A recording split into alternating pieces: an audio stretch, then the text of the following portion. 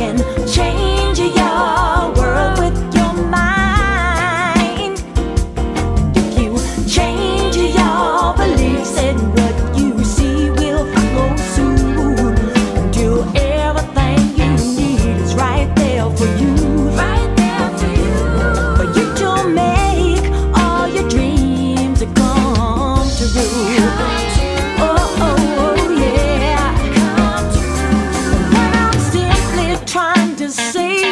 Is you can have it all your way once you choose to use this power you found.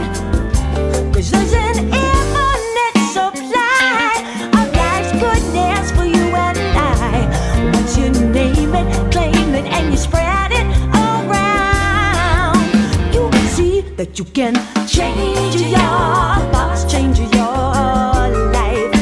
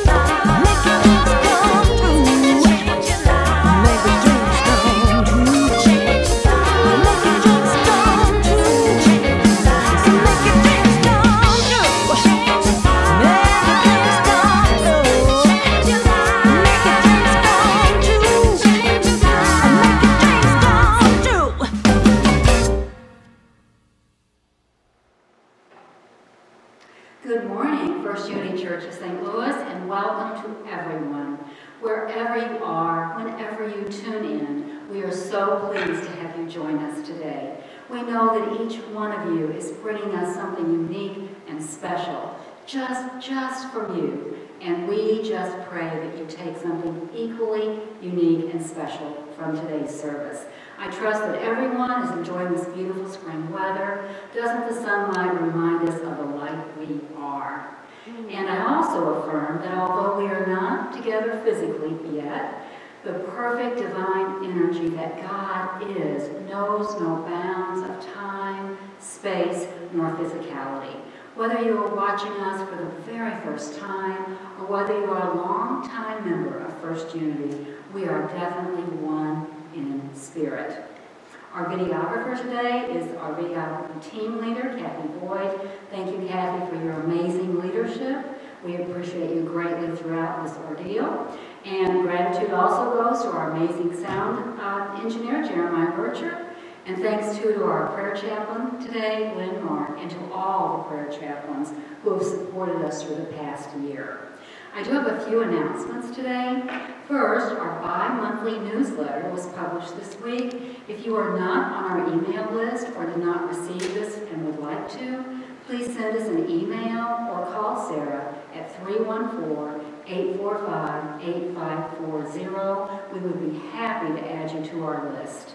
And thank you so much to our newsletter editor, Patricia Reist, who managed to produce the newsletter throughout the pandemic. and also to our photographer, Roy Baseball. There's some great shots in the last edition with everyone masked. It's great. So it'll be a record time for us to look back on. So also I've been sharing for several weeks that our youth ed team has been planning an online option for kids. I'm happy to announce that yesterday we met to do our first taping. One of our teachers, Cindy Gibbs, created and taught an interactive session accompanied by activities that kids can do at home. So our videographer, producer, and director, Kathy Boyd, will work on the editing, and we will let you know as soon as it's available. If you have children, grandchildren, or other significant kids in your life, please access it, and we will, as I said, we'll let you know. It'll be a private link on a YouTube channel. And we plan to publish one every 2 weeks, so I'll get that link out as soon as we have it ready.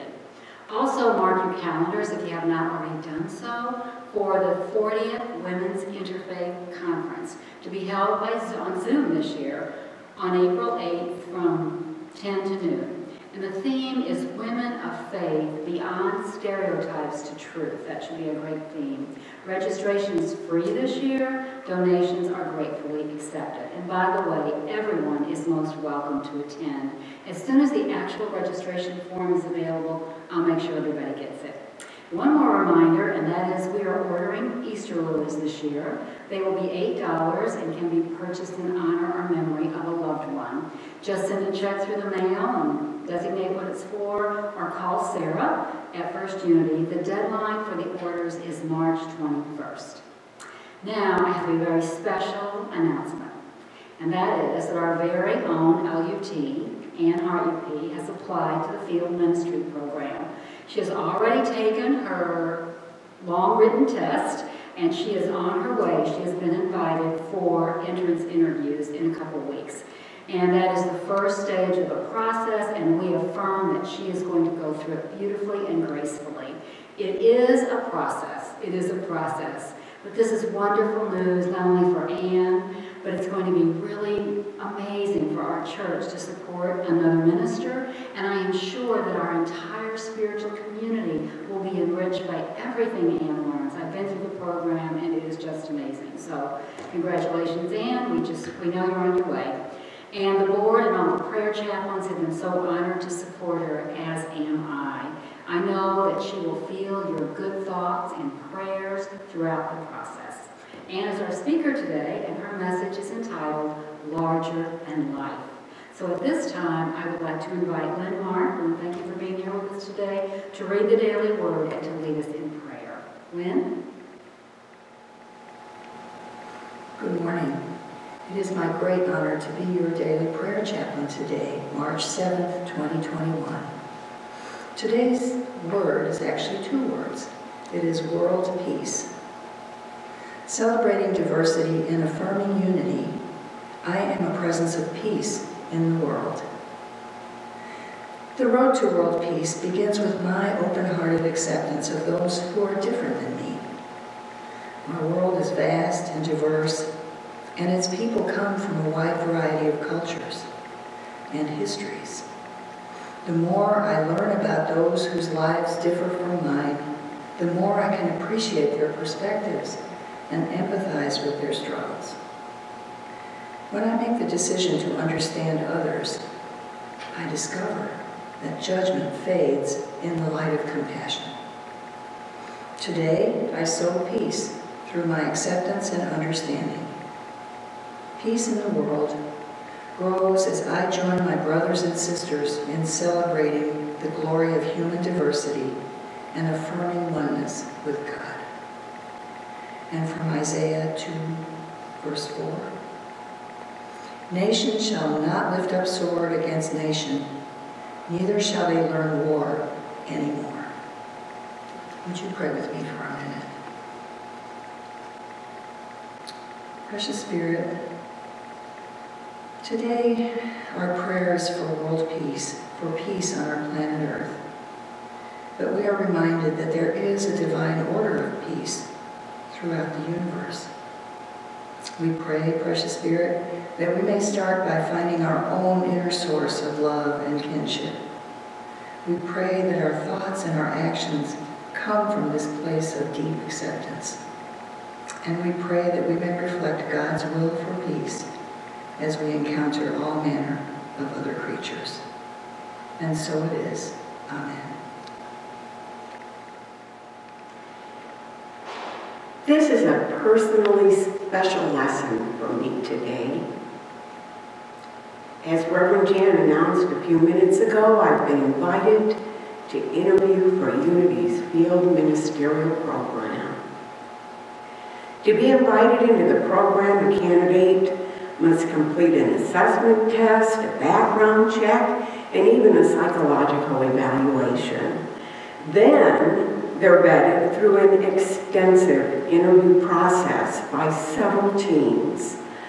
The lesson I'm sharing with you today was created to be used during that interview process the weeks of March 15th and March 22nd. Since historically they don't want candidates to use props for their lesson, there won't be any slides today. Over the past year, events have happened that have seemed to be beyond our comprehension at times, or possibly appeared to be disastrous. In order to try to understand them, I've spent time contemplating their impact through different lenses focused on the individual, families, our country, and the world. This is a rare time in humanity's history when events have impacted us globally on many levels. All of us have been asked to do things that we really don't want to do or understand completely. And it seems our resistance to any more changes seems to be at a snapping point. While contemplating the deep impact of these events, what came to mind for me was the story of the prophet Jonah. You most likely know the popular children's story about Jonah and the big fish. Today, we're going to look at this story in the light of Unity co-founder Charles Fillmore's Metaphysical Bible Dictionary. The word Jonah means a dove or dove-like.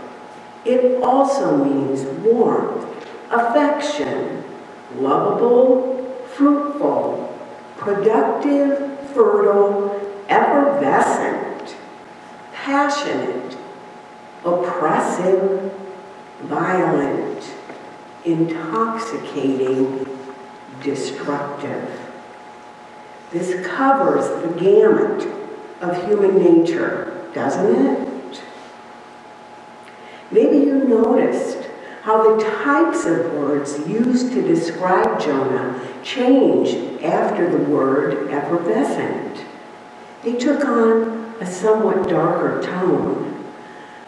Effervescent means vivacious or enthusiastic. I don't know about you, but when I get excited and enthusiastic about something, I've learned that this is my cue to put myself in timeout. When I'm excited or enthusiastic, this is not the time to be making decisions and acting on them. I need time to settle down and weigh things with other abilities or powers, such as wisdom, understanding, order, and love. If I allow myself to act from excitement or enthusiasm alone, I've learned that things can turn out disastrously.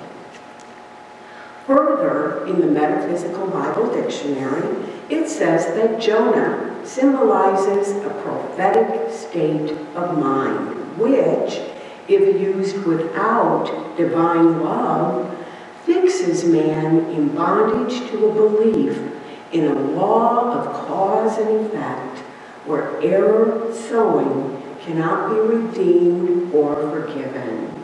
In this sense, we are each a prophet to some degree. The prophets of the Old Testament all represent different attitudes, motives, states of mind, and degrees of understanding, which attempt to speak words of truth. And Jonah stands for a very wide variety of all of this in one person. He's a very mixed symbology, as most of us are. The average person, represented by Jonah, usually follows the whole gamut of mind attitudes represented by Jonah's name. Jonah is a conglomerate symbol. He stands for the wide possibility of different motives, attitudes, and states of mind, some contradictory, that we can be in as we attempt to comprehend and express the truth we know, particularly in personally challenging times. Some of these efforts on our part result in harmony and satisfaction. Jonah, too, had a great deal of success and usefulness, but he also experienced some results in turmoil and distress. Can you relate? The story of Jonah and the whale, one of the oddest accounts in the Bible, opens with God speaking to Jonah, commanding him to preach repentance to the city of Nineveh. Jonah found God's order unbearable. He was experiencing success where he was, prophesying to the Israelites, and very comfortable. Not only was Nineveh known for its wickedness, but it was also the capital of the Assyrian Empire, one of Israel's fiercest enemies. Jonah, a stubborn fellow, did just the opposite of what he was asked to do. He went down to the seaport of Joppa and booked passage on a ship to Tarshish, heading directly away from Nineveh to the other side of the known world at that time. In response, God sent a violent storm which threatened to break the ship to pieces. The terrified crew cast lots, determining that Jonah was responsible for the storm. Jonah told them to throw him overboard. But first, the crew tried rowing to shore, but then the waves got even higher. Afraid of God, the sailors finally tossed Jonah into the sea, and the water immediately became calm.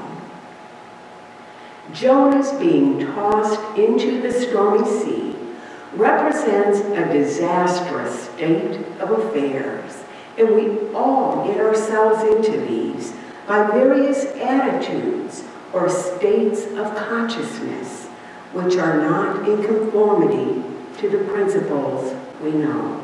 And this usually occurs when we duplicate what Jonah attempts to do in the book, to ignore the truth we already know, or to try to use our knowledge for negative purposes.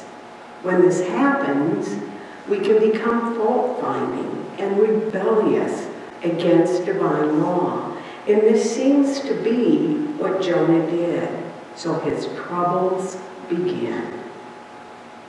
Now, the most famous incident in the book occurs. Instead of drowning, Jonah is swallowed by a big fish. Fish are a metaphysical symbol for ideas. This particular fish was a big fish and was sent by God. Therefore, it represents a big divine idea. This fish did not come to harm Jonah or kill him. It actually came to rescue him, after the sailors granted Jonah's request to cast him into the sea. So we can say that Jonah's being tossed into the stormy sea symbolizes falling into a disastrous state of affairs, but as Unity teaches, God is our help in every need. And much of the time, the help that God provides comes in the form of any needed divine idea. This is the meaning of the great fish prepared by God to rescue Jonah. Metaphysically, this illustrates the fact that no matter how complicated or hopeless looking a situation we may find ourselves in, God will provide the right kind of help when we're willing to receive it. Most often, the right divine idea will be revealed to us. It will be a truth idea into which we can immerse all our attention, belief, and faith, if we choose to do so. And we can let this idea absorb our attention until it becomes larger than life. This is the deeper meaning of being swallowed by a great fish. And when Jonah was swallowed by the fish, he repented and cried out to God in prayer. He praised God, ending with the prophetic statement, "Salvation comes from the Lord." Jonah was inside the great fish for 3 days. We can perceive this as indicating it can take a while for us to absorb a divine idea. When Jonah was ready, then God commanded the fish, and it vomited the reluctant prophet onto dry land. A completely new opportunity was presented to Jonah. We can interpret this at different levels. For example, for the whole human race on this evolutionary life wave, or individually when we go through personally disastrous experiences. And this time, Jonah obeyed God. He walked through Nineveh, proclaiming that in 40 days the city would be destroyed. Surprisingly, the Ninevites believed Jonah's message and repented, wearing sackcloth and covering themselves in ashes. Bible scholars believe that the Ninevites may have easily repented because of the way Jonah may have looked. After spending 3 days in the belly of the fish, his hair and skin would probably have been bleached white, which would have created quite a ghostly spectacle. The story goes on to say that God had compassion on the Ninevites and did not destroy them. Well, guess what? Again, Jonah questions God because he's angry that Israel's enemies had been spared. Instead of holding on to the divine idea of God's redemptive love that he discovered in the belly of the fish, he slips back into a negative state of mind. He's so angry and disappointed that he asks Jehovah to take his life from him. But God asks him, "What good does it do you to be angry?" God gives Jonah yet another chance to reflect on his attitude and consciousness. Then Jonah left the city and stopped outside to rest and wait to see what happens to the city. God provides a gourd to shelter him from the hot sun. Jonah was happy with the shade provided by the gourd's vines, but the next day God provides a worm that eats the vine, making it wither. Then God sends a sultry east wind, and the sun beats down upon Jonah's head, and Jonah complains again.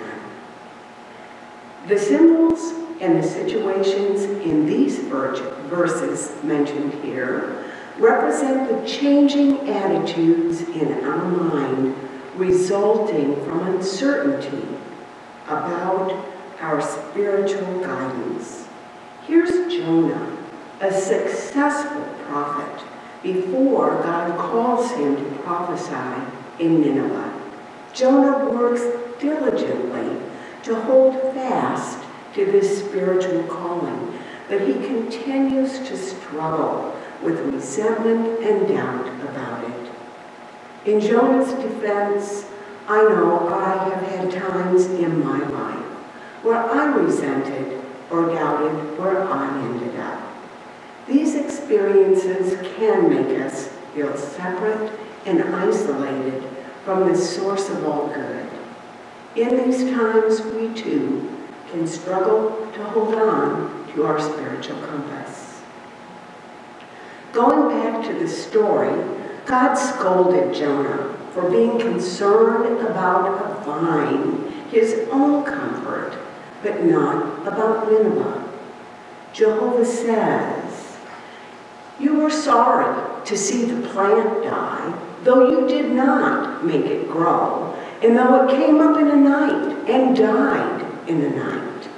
And should not I have pity on Nineveh, that great city where are more than 100,000 little children, and also many cattle, all helpless and knowing nothing?" By comparing Jonah's feelings about the gourd, which was a low form of life, with his lack of feeling for the Ninevites, whom Jonah's words had turned from evil to good and restored to harmony with divine love, God was teaching Jonah meekness. Emily Cady, an American homeopathic physician and author of New Thought Spiritual Writings, tells us in her book, Lessons in Truth, meekness is not weakness, nor is it an excessive willingness to serve or please others. It is spiritual strength, rightly directed, that makes us receptive to our true nature as children of God. To be meek or humble is to be free from all negative reaction. Meekness is a non-resistant attitude of mind in which we feel free from fear of losing our so-called rights. It's knowing that God's will for us is good and then conforming to it. The quality of meekness enables us to be open and be receptive to God's guidance at all times. It makes us teachable and obedient to this guidance. Without meekness, the Christ life cannot be attained. Without meekness, we slide into an internal conflict of soul that manifests itself in anger, frustration, bitterness, resentment, and turmoil. Meekness tames the temper, subdues the self, calms the passions, and brings order out of chaos in the soul. It allows us to accentuate the positive in our lives. Reverend Ed Townley, another Unity minister who was known for his metaphysical interpretations of the Bible, provides these closing thoughts for today's story about Jonah. Each of us is here to achieve a given spiritual purpose, to make a unique and important contribution to the creation of the new consciousness that Jesus describes as the kingdom of heaven. We may live in ignorance of that purpose, or we may make choices that don't guide us in the right direction. Jonah is directed to Nineveh, but he isn't forced to go there. He's free to head off in another direction.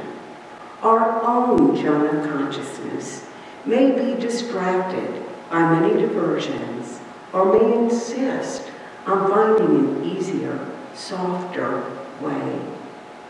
However, choices have consequences.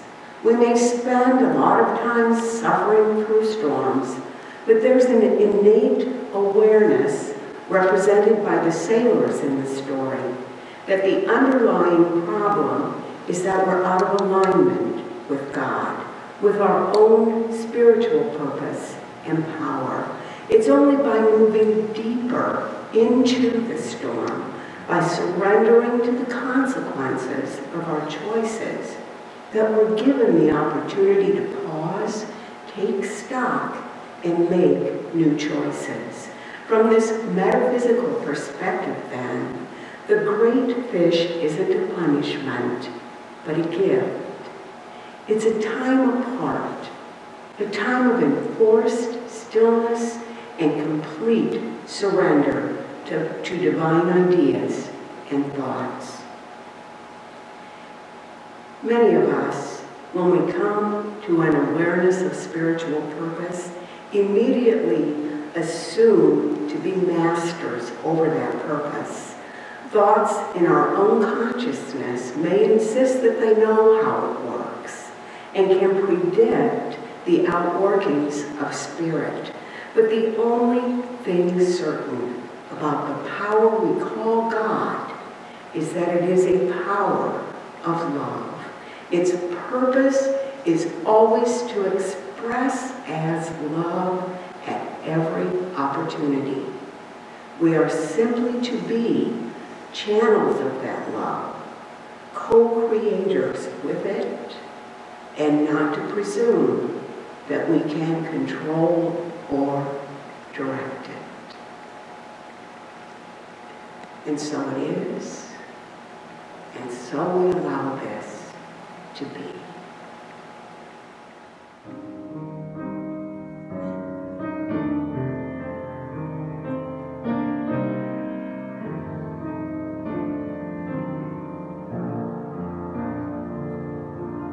There's a holy hush around us as God's glory fills the place.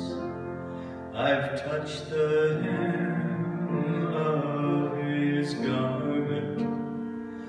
I can almost see His face, and my heart is overflowing with the fullness of His joy. I know without a doubt that I've been with the Lord. Surely the presence of the Lord is in this place. I can feel His mighty power and His grace. I can feel the brush of angel wings. I see glory on each face. Surely the presence of the Lord is in this place.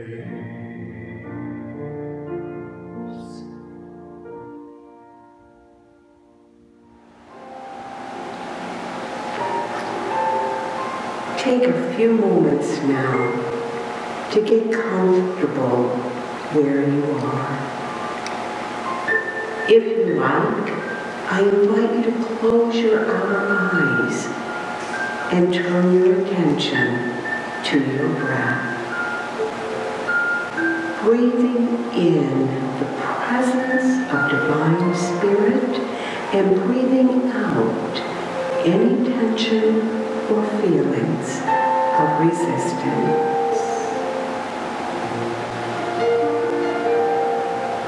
Take a few moments and feel your body relax. Rest in the stillness and allow your heart to open to the love of God that is within you and all around you. Breathe in deeply and know that you are enfolded in God's tender care. You are calm now. You are serene as you release any need there may be to know or control. You are at peace in this moment. This one moment, this holy instant, is enough to become still and know your divine purpose and oneness with Divine Source. Breathe into this moment. Focus on this moment. Be here now in this sacred space. Feel Divine Love's energy flow through you. Feel the Divine Comforter's presence within and around you. If painful thoughts come up, just gently acknowledge them and then return to love's embrace. If feelings of anxiety or resistance come up, allow these as well, and then return to love's soft and tender embrace. God is our help in every need. You are one with the one power and presence. You are never alone. Love is contained in your very breath. You are a channel for divine love to express here and now. As we prepare to enter the silence, gently allow love to fill any seeming void. Rest in this comfort and peace. Do this now for a few moments in the silence.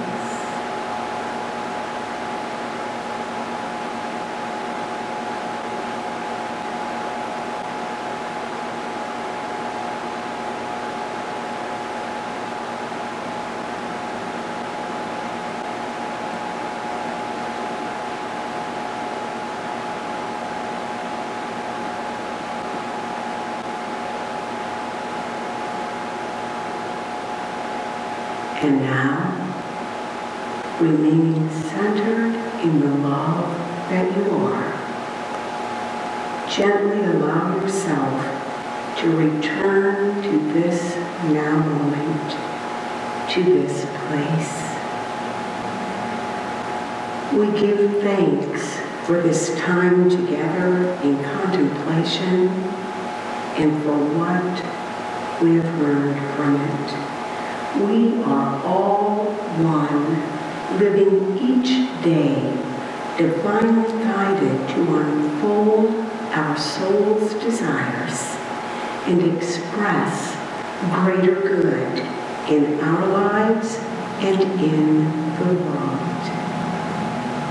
And we affirm this in the name and in the power of our Wayshore, Jesus Christ. And so it is. And so we joyously allow this to be. Amen.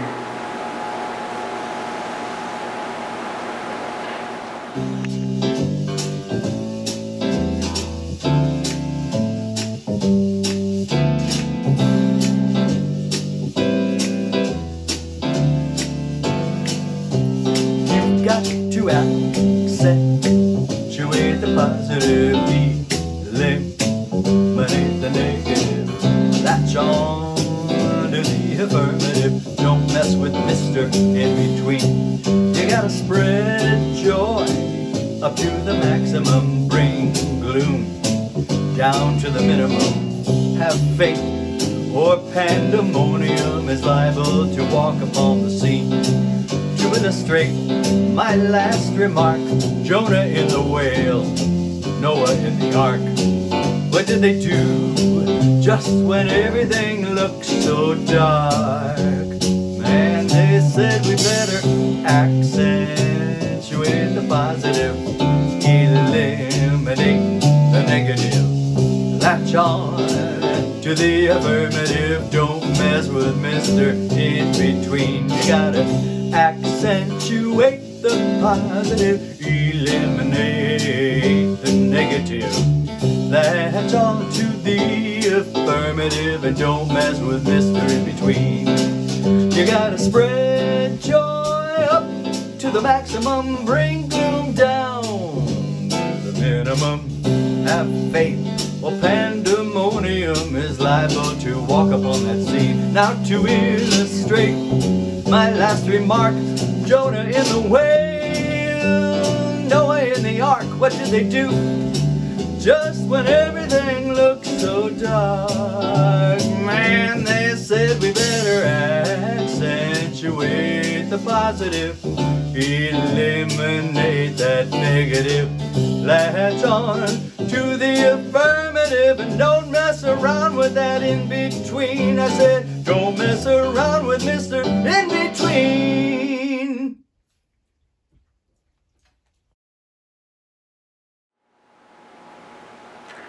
Thank you, Anne Hartupee, for that inspiring lesson. I know we have all felt in the last year that we've been swallowed by a whale, and so it's just so good to remind us to hang on to what is good and true and to God's love that is always there. So thank you, that was beautiful.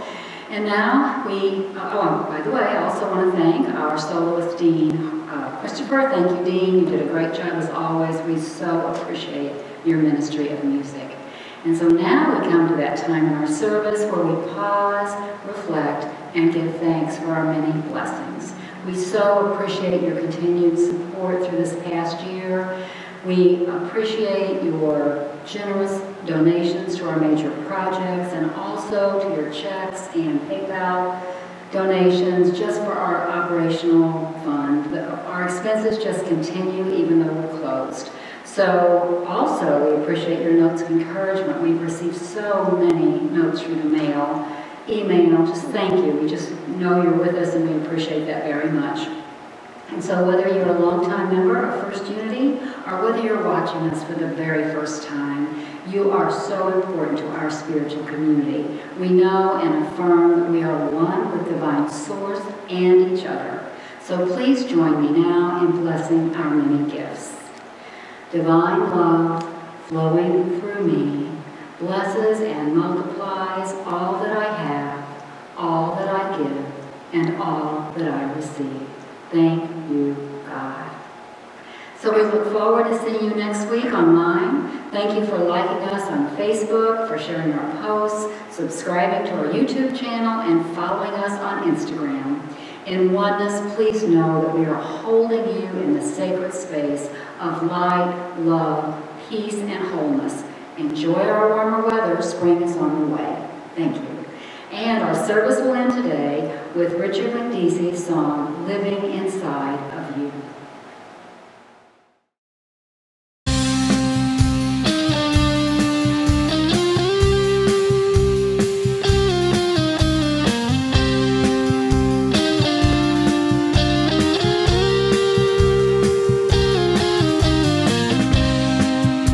Blessed are the meek, for they shall inherit the earth. The power to surrender, the power to say no, the power to let go. The gift of power is not for a chosen few. It's living inside of you.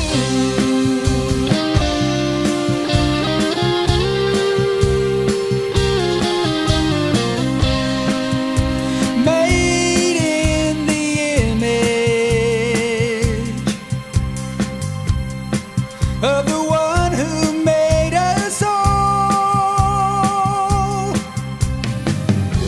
A smile in the face of anger, the strength to use your will, the power to be still. The gift of power is not for a chosen few. It's living inside of you.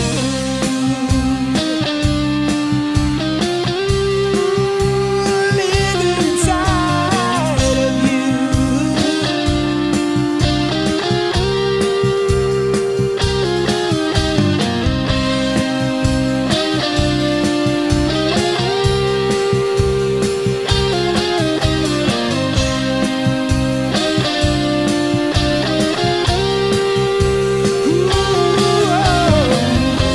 The power to surrender, the power to say no,